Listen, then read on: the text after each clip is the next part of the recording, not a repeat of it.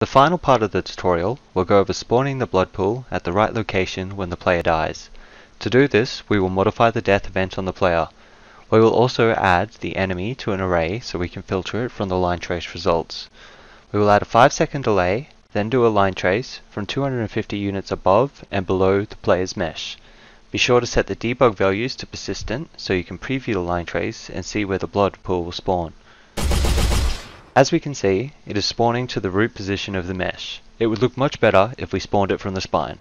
Let's get that spine location and try again. As you can see, the positioning is much better.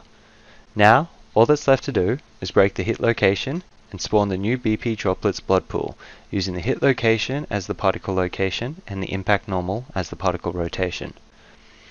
Now, when we test it again, you'll see that we now have accurately spawning blood pools on our AI enemies. Thanks very much for watching. If you like my content and would like to support me, please consider looking at my asset store or leaving a review. Thank you.